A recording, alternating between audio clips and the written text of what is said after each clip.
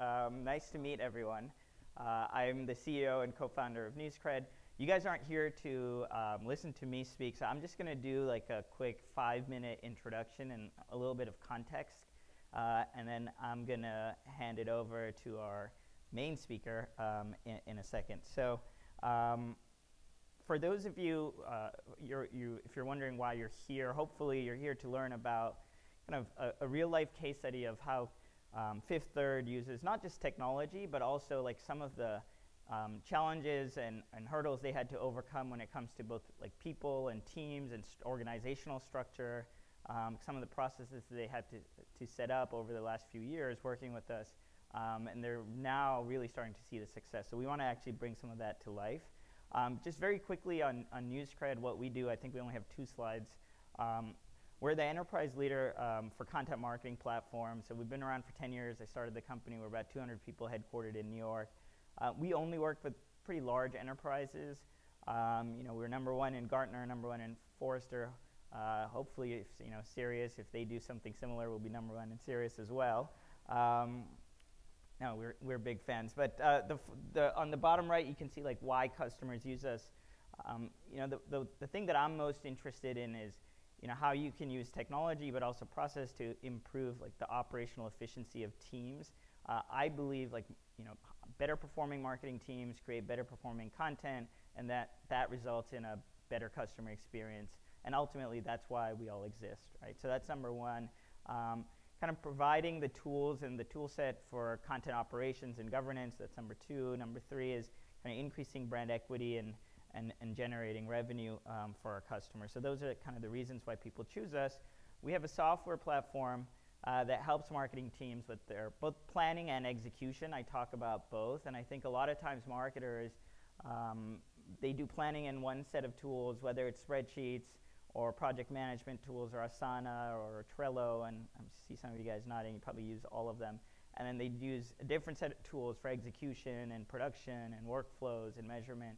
So we bring all of that together. We're a content marketing platform, so a lot of folks think like the use case is primarily content marketing, which would make sense, but we highlighted integrated campaigns here because we recently launched a product around integrated marketing. We call it the Integrated Marketing Edition, because what we realized is actually content marketing teams, it's like the tip of the iceberg. Yes, they create top of the funnel content, often content that ends up on your blog or resource center, but there's so much marketing content being produced across the enterprise, whether it's your product marketing teams creating assets, one-pagers, product sheets, whether it's your field teams creating sales enablement material, teams creating sales decks, product information, like that's all content. Social teams creating social media content. And so bringing all of these teams together and helping them with integrated planning, integrated campaigns, that's actually a big part of our long-term vision. When we do talk about content, I think this is important. I was just actually talking to Caitlin at Lyft 30 seconds ago about this, which is a lot of folks are just creating content for the sake of creating content, but I think ultimately what we need to think about is like what are the business outcomes that we're trying to drive. So if you're trying to drive demand, you need to make sure your demand side infrastructure is set up before you actually start investing in content. If you're trying to drive lead gen, if you're trying to improve brand equity, whatever those business goals are, you have to have like the framework and the operational rigor and the measurement tools around those things before you just start producing content. Because ultimately, I think even though people are excited about content marketing, it's going to be a very short-term play in the eyes of your CFO if we can't actually connect it to some sort of revenue impact. I mentioned marketing influence revenue, so being able to tie content that someone read a piece of content or multiple pieces of content, usually it's 10 or 11 pieces of content on average across our customer base, and then filled out a form or converted somehow, contacted sales, and being able to tie that content journey all the way through to a conversion event and to an op or a deal being created in Salesforce. I think that's the single simplest way to justify content marketing budgets. Now, not everyone is there. I think there's other things that you can do. People talk about thought leadership or brand equity. I find it a little bit fuzzy. So things, when we are talking about brand equity, Share of voice is maybe a slightly more tangible thing that you can take to your budget holder and say, all right, for this given topic, this is how much of the conversation we own versus our competitors, because I think share of voice has a direct impact on share of wallet. So I think it's a slightly better metric, although not as good as like the marketing influence revenue. I think operational efficiency is undervalued often in companies. There's so much content being wasted, or so much content being created in a duplicate manner across teams or geos or lines of business. So oftentimes, it's not the lack of content that's the issue, it's the fact that we're not operationally efficient and not reusing the right piece of content. And I think there's a lot of operational gains that we can focus on. In fact, there was a study recently. I'm fascinated with this idea of like how we work today and how that's going to change. Knowledge workers on average spend 60% of their time doing work about work, and only 40% of the time doing the actual primary tasks that they're meant to do. So work about work is meetings, status updates, emails, like people pinging you on Slack all the time. So it's not your actual work. So 60% of our day is taken up on work about work. So if we can use technology to kind of reduce number of meetings, reduce the amount of status updates that we need to do. I mean, how many times do you have a meeting where you walk in and you're looking at some sort of spreadsheet to everyone update like their row on the spreadsheet, whereas if it was just a shared, commonly available, always updated calendar online that everyone can look at, you can avoid those types of meetings, right? So I think the opportunity to get rid of all this kind of work about work is a big thing we're focused on. I think it's really hard to create meaningful marketing messages or content marketing that breaks through. We know about ad blockers. I think when I go to a lot of CMOs, one of the first things I say is, by the way, most people are ignoring your ads, and they think it's like an alarmist statement, but actually most people are ignoring your ads. So I think that's an opportunity because we can create content that people actually care about. But this stat came from BuzzSumo. 50% of all the content that was created by brands, on average, got 4 shares or less. And if you think about it, most marketing teams have more than 4 people. So your own marketing teams aren't sharing your own content. It's that bad, right? So, and it's true. You laugh, and it's like every once in a while we'll create something, and I'm like, did the world need another article about like 10 ways to do content marketing better? And we create content marketing about content marketing, so it's like super meta.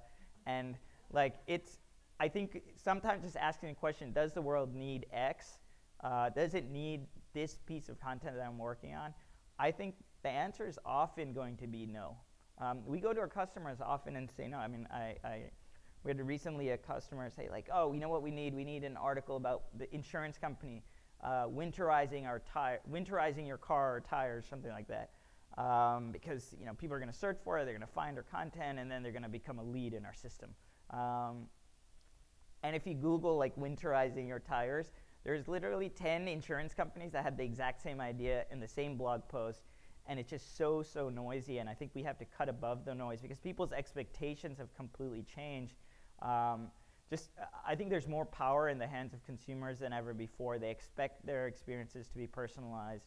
When's the last time, everyone uses Netflix here, I assume? Yeah, when's the last time you did a search on Netflix?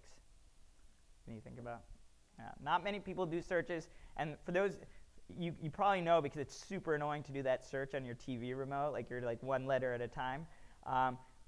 The good news is Netflix doesn't care because you don't need to do searches because their recommendation engine is so good. They'll personalize like based on what you've seen, actors or actresses you like, micro genres. It's because they tag their content really well. So there's analogies in our marketing world as well.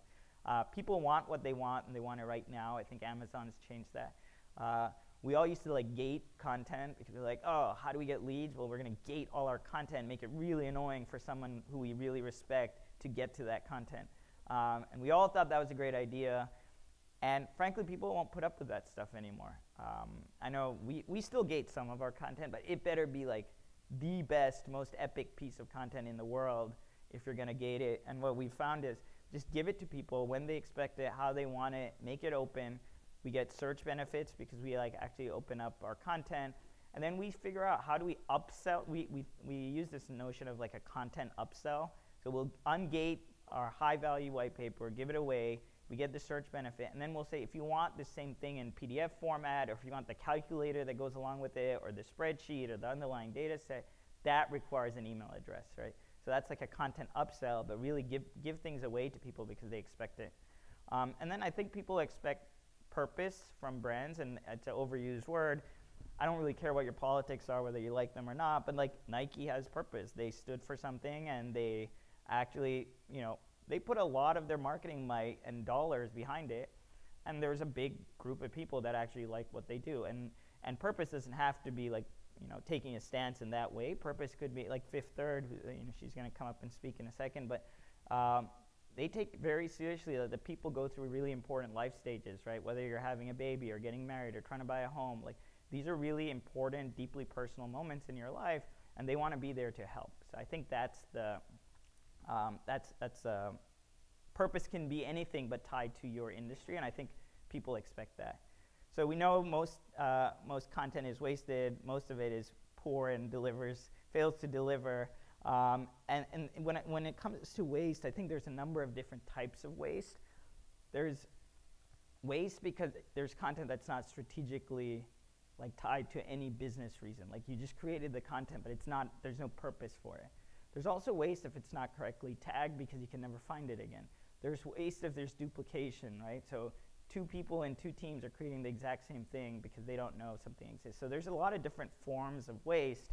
But I think the key, again, is to think about how do you reuse stuff that already exists? How do you translate it? How do you localize it? How do you adapt it?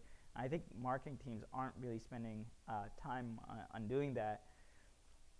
Everyone knows like customer journey is super complicated. I think the way I like to think about it is there's this slide. So this is like a super academic answer, which is like something about omni-channel, blah, blah, blah. What I like to say is, like, if your shit is broken inside, the customer is going to see broken shit outside, right? So, like, just think about, like, how, like, organization silos internally, we're organized by channel internally. We have competing interests, like the social teams competing with the email team, and that's different from the SEO team, that's different from the brand team, and there's another ad team. Like, everyone has their own goals. Often they're competing with each other. They're not on shared tools. They don't have the shared campaigns. They're not working in an integrated way. So it's completely siloed. So obviously that marketing message is going to be completely disjointed when we expose it to our customer. And again, if we actually care and respect about our customers, I think that's like the worst possible thing you can do for your brand. And the brand is like the most precious asset that you have. So I think this is not just like a nice to have. People talk about silos all the time. Every single one of these serious decision conferences, probably for the last 10 years, someone's talked about like organizational silos. Yet we don't actually see those being broken down fast enough. But I think there's ways to now do that because of technology, because there's tools that can provide visibility, or just learning from each other around like what we've done with people and process. So I think what we're going to talk about is, you know, both how we structure and set up content teams and content operations, how governance works. According to you guys, because this is a serious study, most of us are rated not advanced in operations. So, and when we think about operations, we think about these 3 things. I think Shannon's going to talk about people, process, and platform. On the people side, there's organizational buy-in. I think that's like an obvious one. A lot of, you know, anyone can come up here and say, oh, you need a CMO who buys into this notion of breaking down silos and providing visibility. But I think that there's cultural requirement that you need trust in your organization for this to work, and the only way you get trust, to me, is visibility. So if you can look at it as like tactical. Oh, we put all our editorial or marketing calendars into one, and now we have it online. That's a very tactical way of looking at it. But what that's actually unlocking is that when you provide shared visibility to your entire marketing organization, you can actually build trust and change the way people work. In terms of process, there's a couple simple things around this, like streamlining workflows and having the right workflows for the right types of assets, having the right taxonomy, just basic stuff around. Like, if you don't tag your content well, you're not going to be able to measure how it works, and you're certainly not going to be able to find it once it's published, right? And in fact, if you don't tag it well, your customers probably won't be able to find it either. So even basic things around process. And then again, I think technology will help kind of unifying those teams by providing kind of the capabilities for workflows or calendars or measurement, et cetera. So I'm going to hand it over.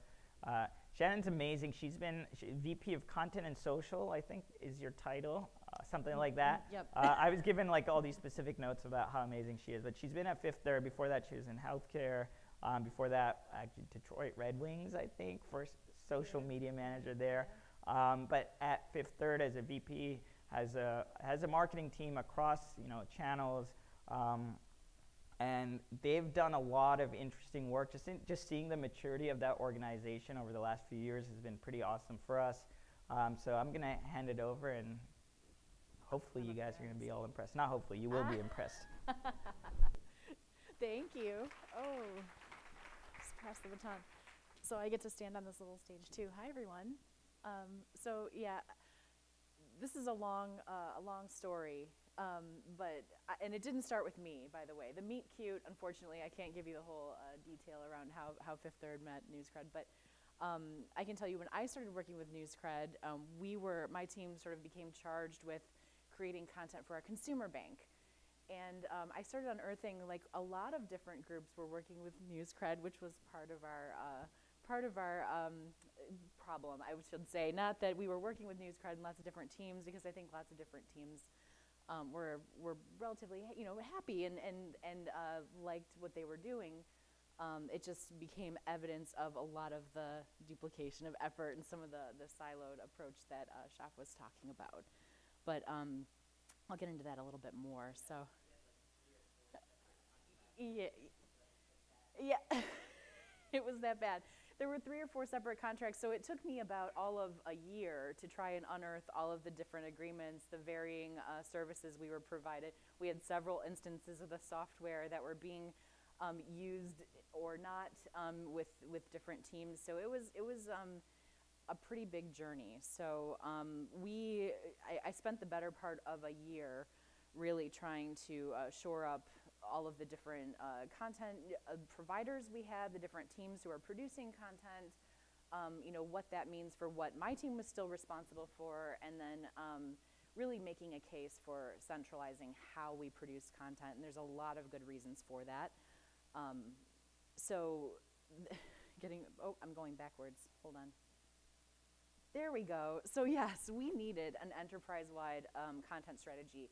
But the thing is, a lot of us who are maybe more skilled in this area or have a lot of experience or working with blogs, understand how content works in a digital space, not everybody in a marketing organization understands that. So like the need to be able to produce something, understand how it's tagged, making sure it's tagged consistently, having a consistent taxonomy, a lot of marketers don't get that at all. They're simply looking at the words on the page and this is good, this is not good. Or the image selection. They don't really understand how a lot of that metadata and everything really fuels the entire experience, and that's becoming more of a challenge because as things like personalization and the ability to target customers on your website and deliver the next best piece of content, the right product page, the right imagery, the right messaging, that becomes even more of a problem if you're not doing that or if you're not doing it consistently. So we really needed to have just sort of an enterprise-wide content strategy. We were very, not just siloed in terms of channel, but we were siloed in terms of line of business. So in a bank, a line of business is like your credit card, your deposit products, your savings products, your wealth management group, your B2B, we have business banking, we have commercial banking, which is like your large corporate banking clients. So a lot of these different teams were producing content, but the thing is, and I'll get to this a little bit more in depth, but we really had to argue that these are still human beings.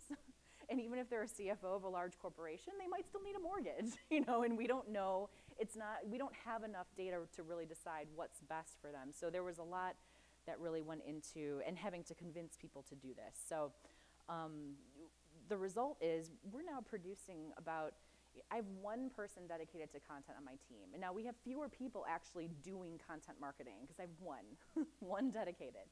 And we're producing about 3 times more content than we did when it was sporadically being produced by different teams across the organization. So we're now getting about 50 pieces per quarter-ish, depending on the length and just to give you a sense of how much. which is not, definitely not an article every day. We're not Chase, we're not American Express. We don't have the teams of people really working on this, but we've come a long way in a short time, and I would say it's been less than a year that we've really been since we've consolidated all this. So we really started hitting the ground running in Q2 of this year, but we've been able to do to get a lot of the operational effectiveness in place in a very short time, and that's both Scott, who's on my team, and the team that we work with at NewsCred. So how we did this? Oh, the people. The people are the hardest part, right? I mean, you talk about the executive buy-in. A lot of times you think, well, if I just got the most important person here to say that this is important, everything will go smoothly. That never happens, because the people who are the obstacles are the people who are like, the people who really fought to have their own little content practice within their line of business, and we're really trying to get their own little, operation up and running. That was their baby. You have people who don't believe that it needs to be centralized, or somebody working in a center of excellence will never understand the nuance of my line of business or my product. It's much too complicated, and we need people who are much more entrenched with the line of business. You'll hear a lot of different arguments, but the problem was never, oh gosh, I did not make this slide, you guys. But the problem was never having an executive buy-in. Although executive buy-in is important, it was always about, and even our executive, our CMO, would push back to me and say, who have you talked to about this? Who are you working with on this? Have you met with that? So it's on me now to go around and start to really help other people understand that this is important, that we will not just throw your baby out the window. We're not the thing that you've been working to nurture and get up and running. We're actually going to work with you to make it better. We're not taking this away from you. We just want to partner with you, and really trying to get more. It's about the how you do it. Nobody wants to have the boss come in and tell them, now we're centralizing content, go work with this person. Like, they don't, why would they do that? You have to really spend a lot of time, or somebody told me sometimes you have to slow down to speed up. And it was really going through that process and meeting with all the teams individually. Still there was a lot of nervousness. We had to take time to build trust, even after it was like the decision was made to centralize content marketing on my team. We still had to do quite a bit to make sure that everybody understood the process more than they probably needed to, in terms of their job function, their role. But we were in many ways probably overly deferential. Like, we want to understand, here's the calendar, let's meet, let's decide, let's talk about who's approving, who's just reviewing, all of that good stuff. Because we had a lot of work to do. Even once we had the permission to really take ownership of this practice, we really had to build consensus and build trust and make sure that we delivered on the promises that we made. So yes, this is all, we basically created a steering committee that's made up of all of these very important people in our department. It's basically our CMO and all of his direct reports, including my boss, Dennis Giglio, who's the head of all of our advertising and brand marketing. And so it was meeting with a steering committee, but we also had a working team. So each of those steering committee members would appoint somebody, one of their direct reports, to be part of our work group, who really, so we made developing the initial strategy that we worked with NewsCred, we included everybody. We brought everybody along. We included them in the workshopping, the kind of understanding who all the different customers were that we had to communicate with across the lines of business. And that was a very, very important part of the process as well.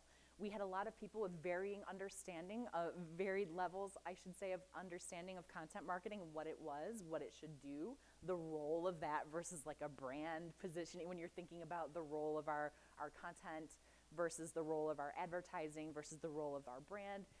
So we had to really work with people who maybe they weren't expert in this.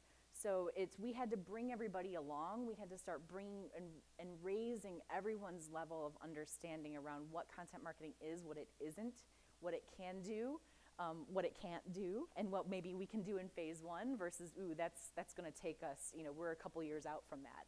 But I think that this was a very important part of this. So we'd have a working team that would meet, and we provide quarterly updates to a steering committee. And I can talk about all the reasons why to do this, but and I'm probably preaching to the choir to a certain extent, but it was never that the content that other people and other teams were creating wasn't good. The articles were great. The quotes from our subject matter experts were great. But we'd have problems like they would end up, and a lot of times my team would be able to unearth it because they'd say, we want to post this in social. And then we'd say, well, there's no metadata in this PDF that you just gave us. How do we auto-magically post this in social? So we ended up uncovering a lot of that, and that was a lot of the issue. We had another team that was paying another vendor to format articles in PDFs so that the bankers could actually just email them as an attachment to their customers. And well, there's probably a better solve for this. There's a lot of things that we do, and I would say we're still not in a place where we're perfect, but we try not to let perfect stand in the way of better. So we got our bearings this year. We've been able to establish a publishing process. We've gotten a lot of the kind of gunk out of the works in terms of operationalizing, getting all the approvals we need for articles and getting into a good rhythm. We're still publishing to 5 different resource centers on our website that are completely disconnected from each other, even though remember earlier I said how much overlap there is in terms of audience and interest from our customers, both at the low end of the consumer all the way up to high net worth and our wealth management customers, all the way up to from our small businesses to our large corporate clients. So there's a lot of overlap in terms of the types of content they'd be interested in consuming from us. So we're still not at a place where it's perfect, but we've been very productive. We got a really robust set of requirements to build out a cohesive content hub where it will be centralized, where the taxonomy and all the tagging and everything will be consistent. We'll have SEO strategy as an input, right? We're still not where we really have a cohesive SEO strategy, although there's some good SEO thinking that goes into our content ideation process. But it's just measurement was very inconsistent before we did this. Some groups weren't even measuring this stuff at all, and because they didn't have the resources to do it. And they when you have more of a centralized practice, you can have somebody who's more expert in understanding the metadata, working with those MarTech teams or the analytics teams to understand what we need to do from a process standpoint so that they can pull the data they need to measure. So there's so many good reasons to centralize this, or for us. I don't know that, I can't speak to every business model and every company, but for us it made a lot of sense, just given our limited resources, given the fact that, we wanted to really make the most out of this. I'm like, to be honest, we'll never be able to measure this until we really get consistent in how we're executing.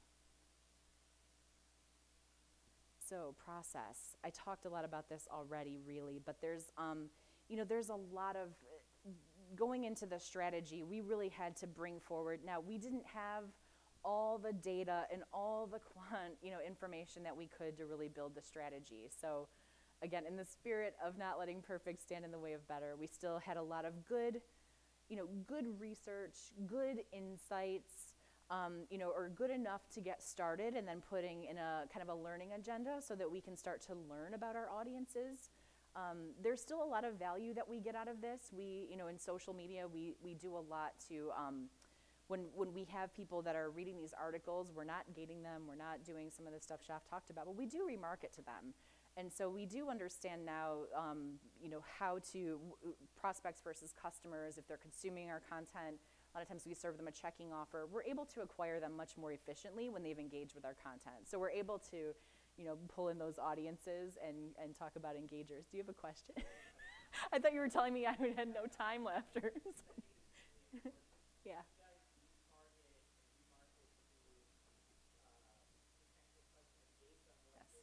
So based on the topics that they've read, you can try and figure out what their intent is, and then you serve them different remarketing pixels for that. Yes. Or remarketing assets. Remarketing assets, yes. Yeah. So we do quite a bit of that. We are, and we've been, I think our team has been really creative about how we do that too.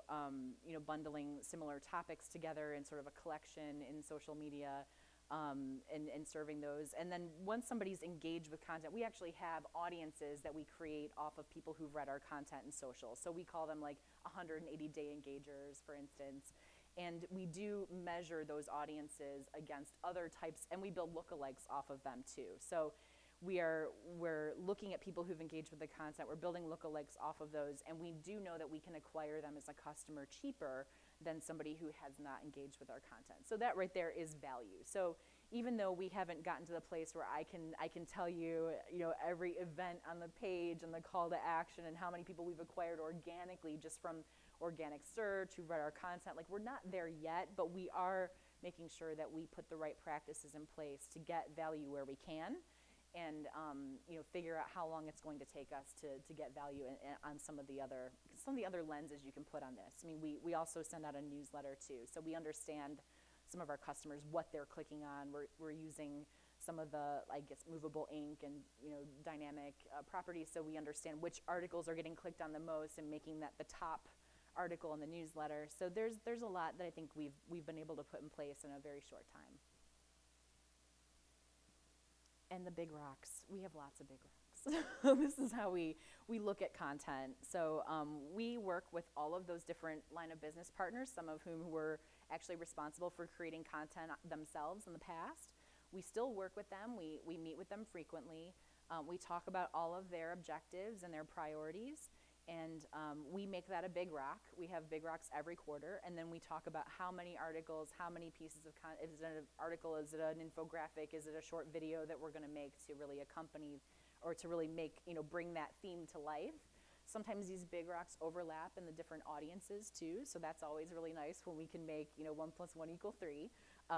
Whenever it's something that works for a wealth management audience as well as a consumer or a small business owner and a wealth management audience, because there's a lot of overlap in our wealth management customers and our small business owners. So there's a lot of really great things that we can do in making sure that we're using the content, like Shaf was talking about earlier, how much waste. We discovered like how many teams were making tax planning guides every year, and it's like, where's last year's? Why don't we just take a look at that and see what's changed, or how can we make it better? And I think that's often the thing. We tend to think about life cycle planning in terms of killing things that aren't working, but I think you actually get a lot more value of that when you look at the things that are working. How do we make them even better?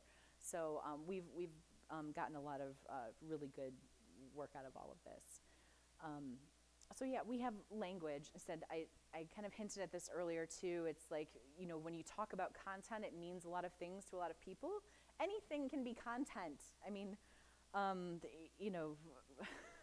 so a product can be content, yes, but it doesn't meet our definition of content marketing. A product page, those are sort of, those things exist in a different universe. So we had to really hone in on what we're talking about when we talk about content marketing. And then, the mission statement, understanding the pillars. This really starts to inform that taxonomy and how that metadata needs to work, and making sure everything's tagged, and you're really feeding that kind of personalization beast and being able to deliver the right experiences to people. And governance, accountability. Governance is kind of, I tell people this is my secret passion, because nobody thinks of me this way. I'm being kind of a brand person that's really focused on doing a lot of the fun stuff in content and social, and working with a lot of our partners on content experiences. But I really, really have a secret passion for governance and making sure that we are being consistent, that we're applying the right standards across the board, and say you can't. I know I feel like I've said this 100 times, but you can't get to the place where you can really get value out of content marketing until you're consistent, until you're executing consistently. Even if you're creating the most wonderful, informative, lists and infographics in the world, if you're not consistent about how you're executing that in a digital environment, no one's going to see it, unfortunately. So all of that stuff that doesn't seem to matter matters 100%. I mean, it's the foundation from which all of this stuff is built on. And so the platform. So we do work with NewsCred. I think NewsCred's keyword tool is actually very, very cool. I remember when I first saw that. I think I saw it before it was out, and I was like, how soon can we have this? Because For a long time with us, SEO was a big gap. And so we were kind of, making stuff up or doing what kind of ad hoc research we could, but having this built in is great. It not only gives you sort of the search volume and the sort of average CPC, but it also gives you some of the most shared headlines in social, so you can kind of understand what people are sharing related to these topics. So I really do like having this as part of the ideation that goes into our content planning. I mean, for us, having a calendar is huge. I know we don't have, I will say, we don't have our whole team in the platform, or like other teams in the platform, I should say, outside of my team within our Center of Excellence, but we do a lot of exporting of these items. We export things in PDF form so people can see it.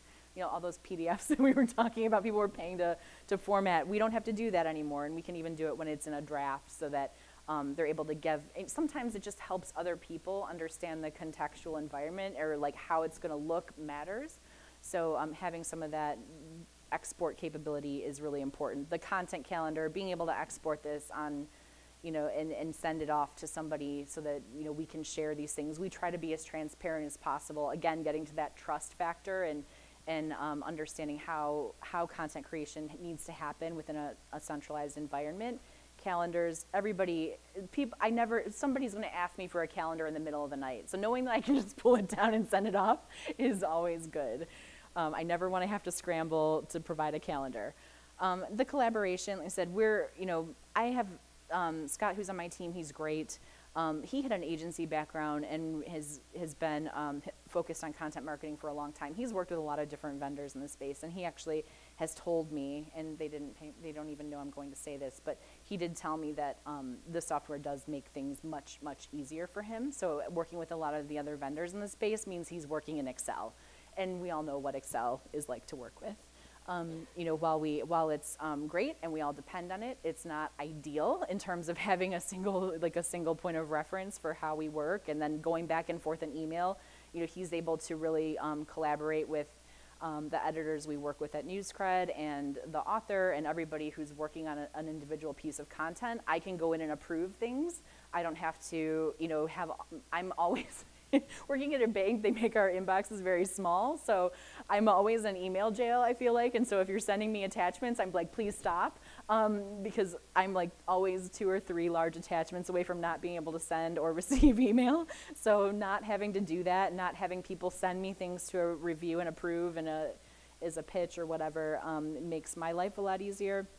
And then just instead, this gets back to that workflow. So I go in that workflow, and we'll make notes sometimes, and mostly just approve the work that's being done. So there's some oversight there, and it does make our lives a lot easier.